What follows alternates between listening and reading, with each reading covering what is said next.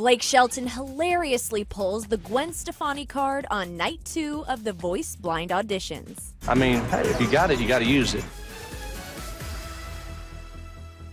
The 40-year-old country singer and his fellow judge and BFF Adam Levine went head-to-head on Tuesday night's episode over contestant Ethan Tucker, who sang a reggae-inspired version of Roxanne. Roxanne, Roxanne. I think that musically, we get along. Although it seemed he would go with Adam because of their mutual tastes in music, Blake trumped the Animals singer with this. You may be wondering how I can help you. But I do have some... I'm wondering how you can help me, I too. do have some serious connections in that reggae ska world these days. I don't believe it. Oh, my God, Might really? be able to help you with, I'm Really? just saying. Yeah. Yes, Really? Yes, You're gonna do that? really. I'm not afraid to say that I played the Gwen Stefani card.